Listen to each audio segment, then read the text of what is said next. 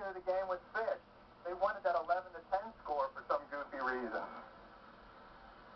Well, I will say this. The NBA has a reputation since the Michael Jordan days of, you know, wink, wink, nod, nod, using the referees to, I'm not saying influence outcomes of games. I think that's going too far, but I do think influence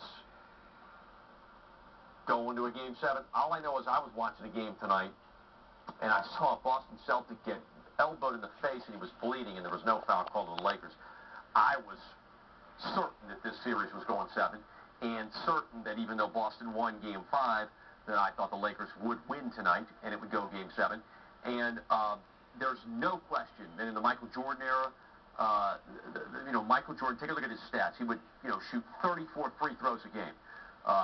There's no question that the refereeing was built around Michael Jordan to make sure that he was a star in that league. No question in my mind.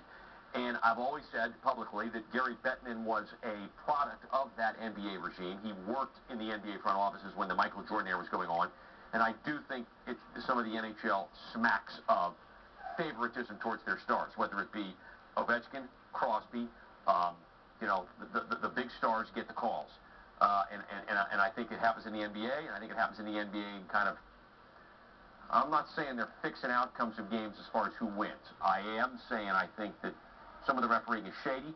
There's a former ref who's in jail right now for fixing games, and, you know, he had all kinds of information on other referees, and the NBA really did a great job suppressing that stuff.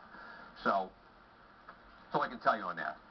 The NFL being fixed, we have a caller, Smart Money, who has a lot of information on games swinging back and forth, but I think, you know, there's never been any proof there, and there certainly hasn't been the undercurrent in the NFL that you hear from the NBA and recently with the NHL. I mean, there are people in Canada who've been screaming for years. I'm talking, you know, respected media outlets that the NHL has a bias against Canadian teams because the NHL wants to build their core audience in America.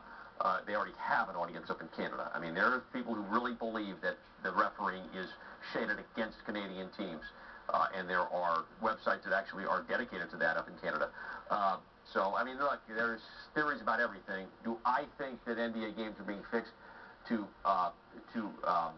as far as people, you know, referees having certain teams want to win? No. I do think that stars get special treatment in the NBA and the NHL. Not so much in the NFL. Where are we going next? Let's go to Ken. Good evening, Kenny. Welcome to the show. Thank you, sir. Always